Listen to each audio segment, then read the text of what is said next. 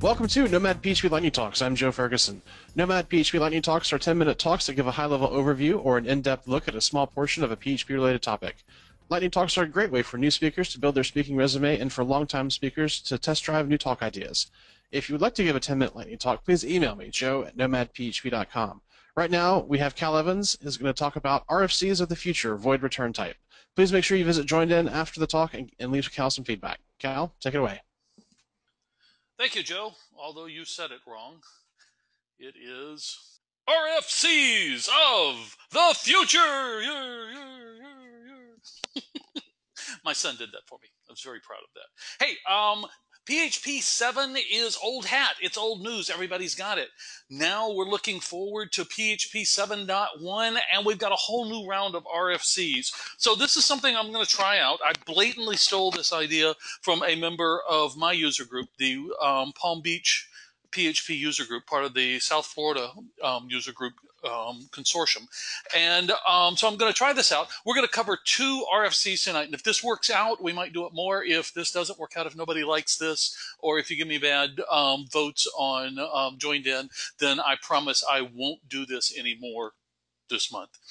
So let's talk about return types. They are a-changin'. In 7.0, in PHP 7.0, we got this great thing for methods and functions called return types. We could put, after the end of a method signature, we could put colon and tell it what it's expected to return. But there's a problem with that. Actually, there's 2 problems. The return type had to be exactly that. If you said int, it was a contract with whatever deity you believe in. It could not be changed, and it had to be an int. Well, sometimes you don't know the answer. And so a lot of us, especially with things like ints, we resorted to silly little tricks like, okay, I won't return a positive number, I'll return a negative number, and I'll tell my code if it's a negative number, then it means this. Well, that's stupid. Okay, so what we needed to be able to do is say, I'm going to return an int, or I'm going to return null. And the other problem was there are some methods that do things and don't return things. They're action methods, and these don't need to return things, but if everything else has got a return type, it just kind of looked like we forgot what we were doing and didn't bother to put a return type on there. So we fixed both of these with 2 RFCs, PHP RFC Nullable Types and PHP RFC Void Return Type. And at the end of this presentation, I will give you both, give you the URLs for both of these. They're both out on the wiki. You can take a look at them. I believe they've already both been voted on, passed, and they are in PHP 7.1. So the first thing, RFC Nullable Types. Basically, if you look there at the code, you'll see a question mark. We now have, this introduces question mark return type. So you can see I can say question mark int. That means I can return an int or I can return null. So null is fine. 42 is fine. Standard class is not fine. Horrible things will happen if you try to break this. You can return an int or a null. If you return anything else, kittens die. No, not really. Don't tell people I said kittens are going to die. But seriously, bad things will happen. It will actually throw a type error, and then you can catch it up in your class if you're catching errors or anything, if you've got a try catch in there. So, but the question mark is the important part. Question mark int means null or int, but nothing else. Now, a couple rules. Nullable, that question mark, cannot be added in a subclass. If you have a base class and you have a method do this and it returns an int, if you subclass that class and you override do this, you can't at that point say question mark int. Once it's there, it cannot be, if it's not there, it cannot be added. It can, however, be removed in a subclass. See, I've got an interface fooable and a function foo, and that returns an instance of fooable or null. Now I'm returning foo here, and I'm extending it, and I'm returning fooable. That's valid because I'm overriding this one, and I'm getting rid of the question mark. Now, null is not valid. However, if I set it as fooable, I can't go back and add the or null right here. It's very important.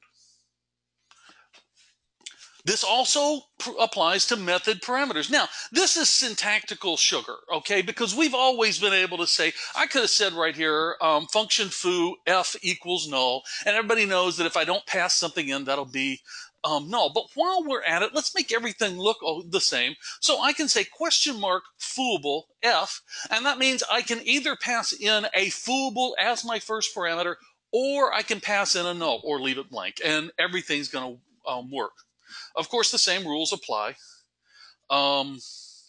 These same rules apply. You can't add it, or you cannot add it in a subclass, nullable cannot be added added in a subclass and cannot be removed in a subclass. So the same rules as here apply here in the parameters. Boy, I blew that one.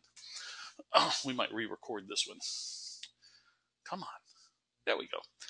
Okay, so that is the first one. That is the nullable return types. The other one that they're trying to solve is the void return type. What if there is no return type? There's a lot of valid instances where you've got a method that does something that doesn't return anything. One of the great things about return types is it helps so much with documentation, not only generating PHP docs and stuff like that, but just reading the source code. It makes it immediately obvious what this function is supposed to return. Well, if you leave it off, especially if you've got it everywhere else and you leave it off, then you think to yourself, either I forgot that or I didn't know what I was doing. Well, now PHP comes in line with a lot of other languages, and we're doing the same thing that a lot of other languages are doing. We've got the void return type, and all that means is this method returns nothing. Okay, so you see three examples here. Lax return, it has a colon void, so my return method is void. I don't have a return statement at all. Perfectly valid. The next one, returns nothing, has a return type void. I return, but I don't return anything there. It's just a return statement, which is the proper way to do it. All your methods should actually have a return statement. That's perfectly valid. Return should return nothing. I have a void, but I return an integer of 1. This is going to throw a type error because you've specified that this will always return nothing at all. All of a sudden, now you're returning something. That's a problem. Of course, you can't use these in parameters. That's just not going to happen. Okay, so don't try it there. And of course, they cannot be overridden by inheritance. You can have something. I've got a class here that's foo, function that's bar, and I'm returning void. And if I have foo bar that extends foo and public function bar, and now it returns an array, that's not valid. Of course, that's just the same rules that we currently have in 7.0. You can't change return types in 7.0 through inheritance. But even if you've specified a void, the void behaves just like the rest of them. You can't override it through inheritance. That's it. Here are the two RFCs that I've talked about, nullable types and void return types. And I believe... oh, I know I'm going to mess this up. I believe Dan Aykroyd, Andrea Falds, and Stas were the ones that gave us these three new, the three of them worked on these two. I'm sorry, Levi Morrison, Dimitri, and Andrea. Levi Morrison and Dimitri gave us nullable types.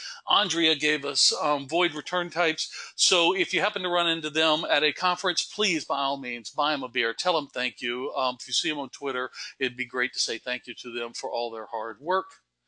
And with that, I am done. Thank you so much. Thanks for joining us for another Nomad PHP Lightning Talk. If you'd like to give a Lightning Talk, please email me, joe@nomadphp.com. Please make sure you visit Join In and leave Cal some feedback.